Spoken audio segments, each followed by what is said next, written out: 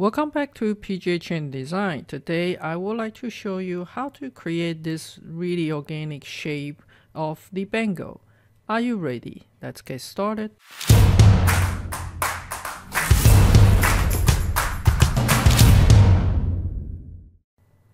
Before we started, if you've been watching my video, you like my video, please consider joining the membership that is allow me to create more video for you and for many other people. So let's take a look on this Bangle. It has really nice and smooth joint over here. It's not done by the sub-D that the Rhino 7 has it, but I just want to show you my little trick to achieve this type of the design. First of all, let's go ahead to create an oval. Starting with the 0, I want to have one side is 30, holding my shift, and roughly about this size.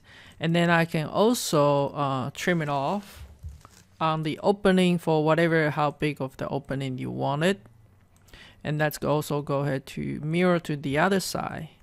And using those two to trim off the middle one, so we no longer need any of those trimming tool. We're gonna delete all of them.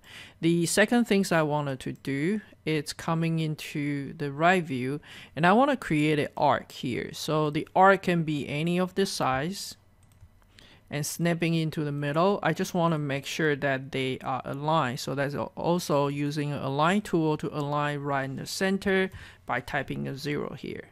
Okay, so having this, if I sweep one, it's going to coming from here and just stop it there.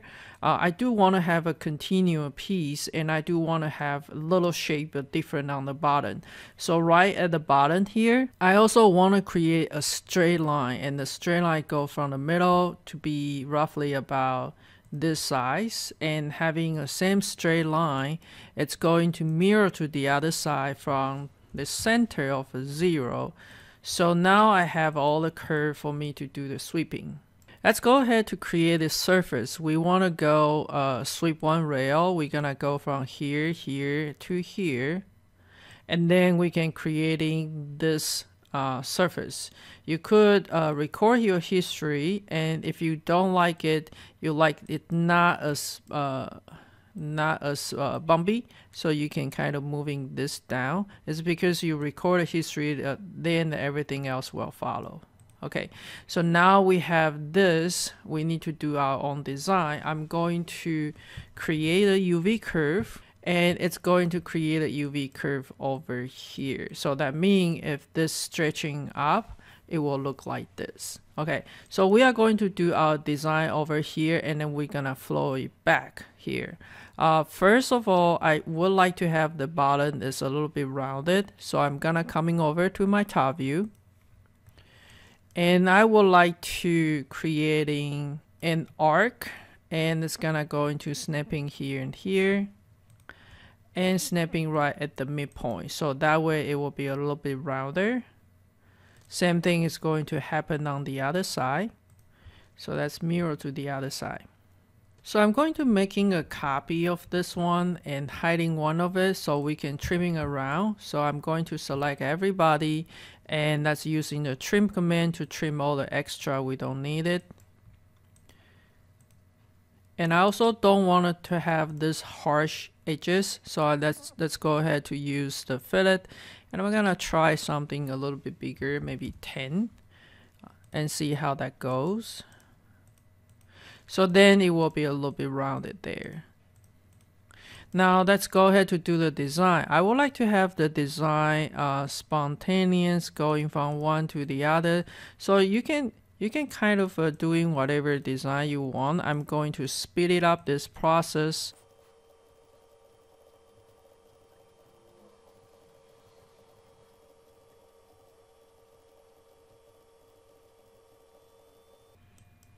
Alright, so you can keep editing if you want to. For me, I'm going to stop it over there. So first of all, let me join all the outside edges. So that's going to join it, and we are going to do the piping. So we're gonna select everybody beside the outside, and we are going to use the pipe command, and let's try the pipe radius for 2.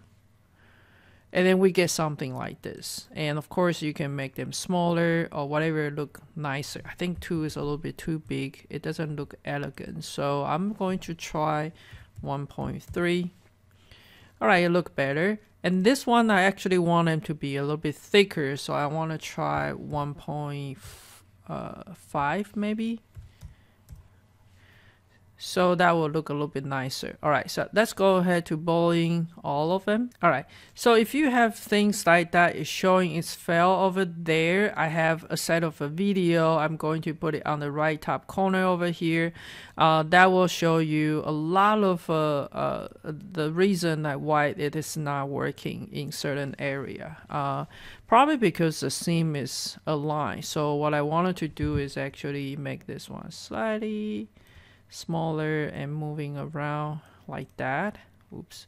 And then this guy might need to move a little bit, otherwise stick it out there, something like that. And let's do one more time. All right, so the second time bowling unit is showing a different spot has the problem. So what you can do is you can bowling union one by one. For example, I'm going to bowling union those two first, and then I'll bowling this one, and then I'll bowling this one. So it's not bowling union all of them at once, and there are reasons that bowling doesn't work, probably because the seam is aligned, and also possibly there's too many bowling at once. So the computer cannot do a good calculation. Is because it need to calculate everything at once.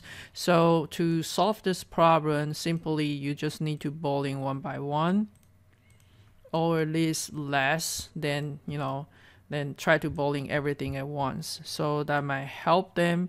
And also if you bowling them by section, it may also fix the seam problem. All right, so I know there's a problem over there. All I need to do is kind of maybe moving this guy just off a little bit, and maybe tilt it just a little bit. I just need to make sure that this guy is not sticking out, so I may want to scale it down. It's not gonna change the overall look that much because those are minor changes, but it will help you a lot without, you know, issue on that. See, what it's showing is almost like where the seam is. So basically I'm just gonna scale it down a little bit and moving to this side. And let's do the bowling one more time. All right, most of the time this little trick will fix it, and that's bowling the rest of them. All right, so now we have everything is ready. As you can see on the render, for the render like this, you see this hard edges there, but we want to get it round. You could do is fillet the edges on each of them, but it's going to take a lot of the time.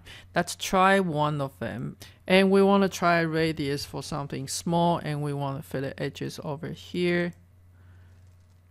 And this one will work fine, but when you have more complicated pieces, you might having a problem. So my trick is like this. I'm going to pick up this one, and I'm going to turn them into the mesh. If you don't want to mess up with all the numbers here, that you can go into a simple control and just see you want fewer polygon or more polygon, and then you can hit review, and that will give you something like that. So that's it. This is what we want. I'm going to move this one outside here and just dealing with our mesh. Now when you're dealing with the mesh like this, it's still showing it's really hard.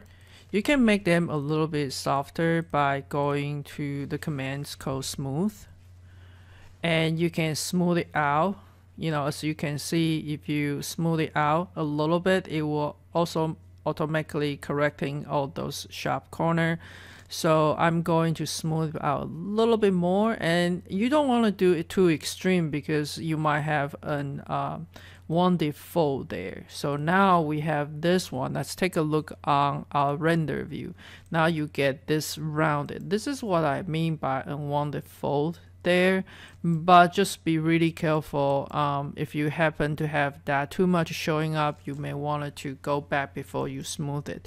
For this demonstration, I'm going to not tweaking it, but keep working on making into the Bangle, and then you can spend some time on it. So we want to open this curve right there. This is where that we have our curve. I want to make sure that my shape is fitting inside of this original curve, and then otherwise when you flow it back, it may stick it out there. And I also want to make this into a surface, so that's using the surface from planar curve, and then we are ready to flow.